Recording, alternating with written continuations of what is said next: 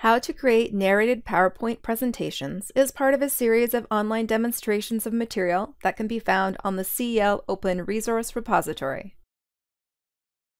In this workshop, we'll explore tips before you begin, recording narration, removing recordings, reducing the file size of presentations, saving narrated PowerPoints, uploading your PowerPoint presentation to Learn, and linking your PowerPoint presentation to your page in Learn. So some tips before you begin. For best results, recording should be done in a carpeted room or a room with a large area rug. If that's not your current reality, that's okay. You could put down a large comforter or some pillows on the floor. Really what we're looking to do is to dampen the noise, which is going to help reduce the room echo.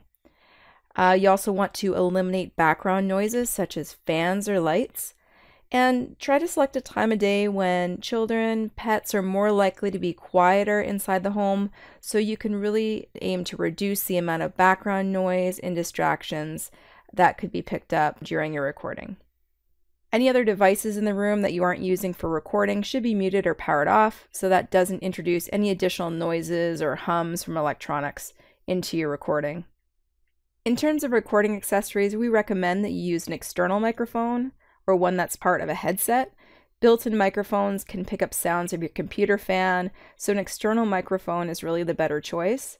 Doesn't need to be anything super expensive or sophisticated. The headset that I'm using right now was recently purchased off Amazon around the $40 mark, and I found the quality actually is quite good.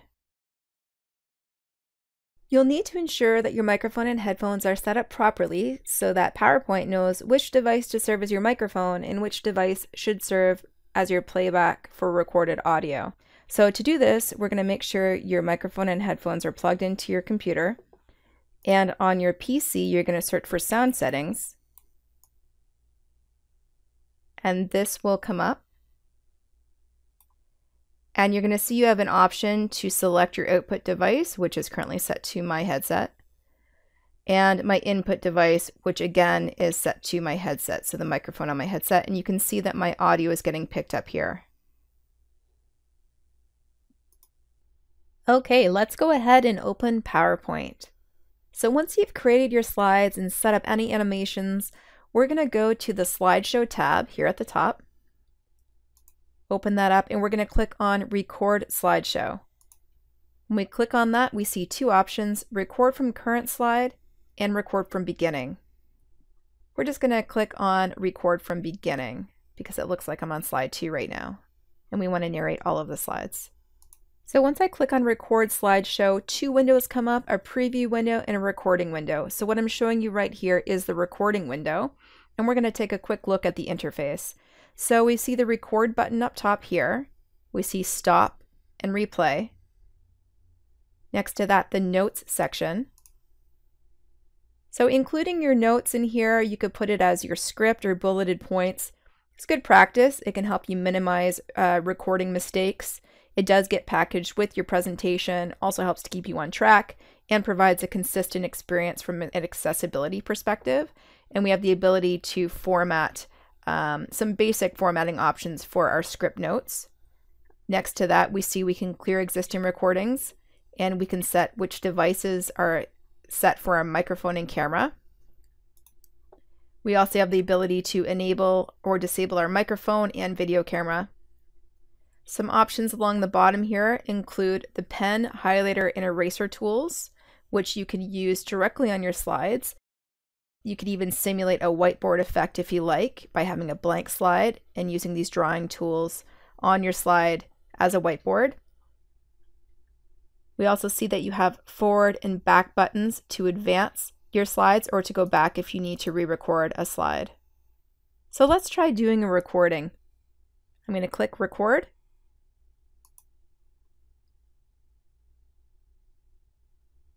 How to create narrated PowerPoint presentations for Windows.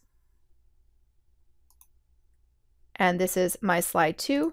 I'm going to grab the highlighter tool and I'm just going to highlight this point right here.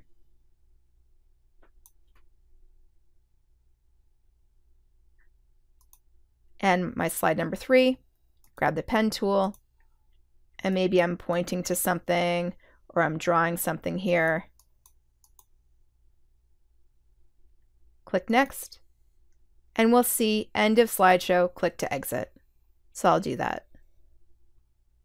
So let's launch that and see what we have. How to create narrated PowerPoint presentations for Windows. And this is my slide 2. I'm going to grab the highlighter tool, and I'm just going to highlight this point right here. And my slide number 3, grab the pen tool, and maybe I'm pointing to something or I'm drawing something here. Notice now that there's an audio icon in the bottom right corner of each of my slides, indicating that each slide does have narration. If I click, I can listen to it. How to create narrated PowerPoint presentations for Windows. Then if I navigate here to my slide 2, you see where I've actually drawn on and highlighted.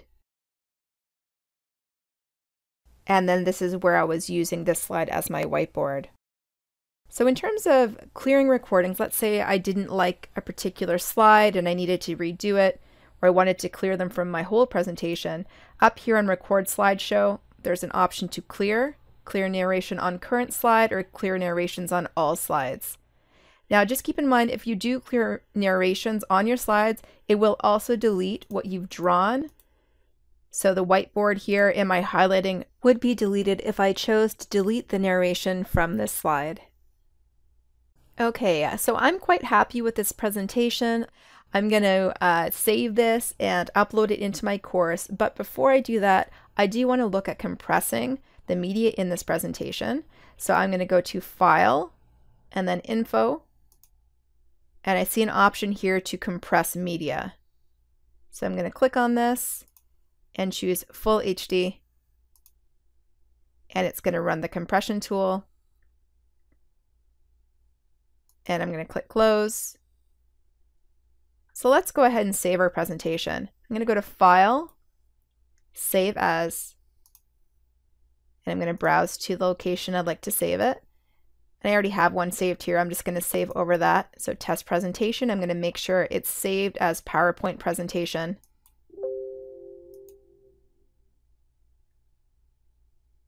And perfect, it's good to go.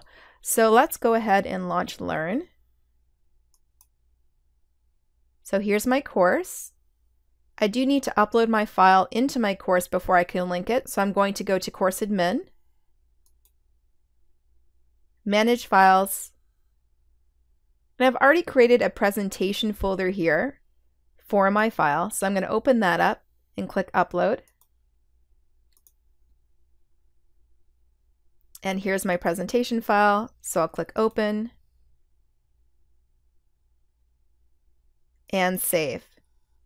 So with my file uploaded in my course, I can go ahead and link to it from my page. So I'll go to Content. Here's my page. So I'll open that up. And I'd like my link to appear here under my Content section. So I'll click on Edit HTML. And I'd like my link to appear right here, so I'm going to take up the word presentation for now and click on the Insert Quick Link tool.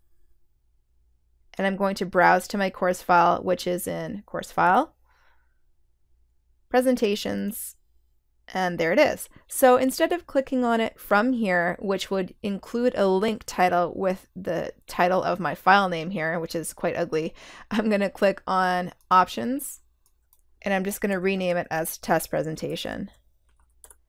I do want to change the target to Same Frame, which will prompt a download of the presentation for the student when they click that link.